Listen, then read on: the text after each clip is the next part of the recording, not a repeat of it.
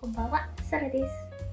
今日はちょっとチャイナドレス風なワンピースに着替えていくんですけど、ちょっとフリフリした感じなので、どんな感じか楽しみです。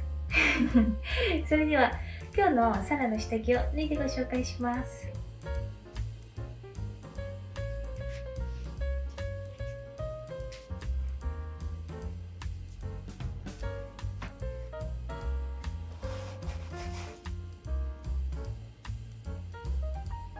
今日は紫色のブラジャーです。ちょっと刺繍がいろいろこんな感じで入ってて綺麗です。パンティも脱いでみます。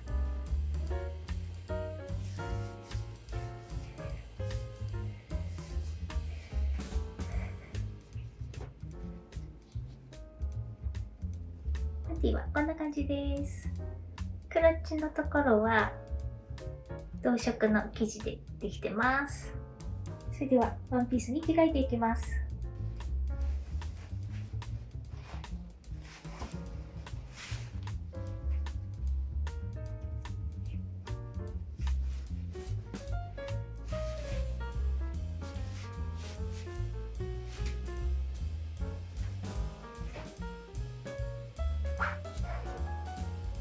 こんな感じで着てみました。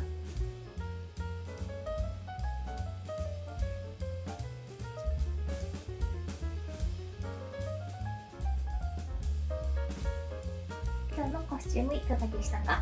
このチャンネルがいいなと思ってくださった方はチャンネル登録と高評価をお願いします。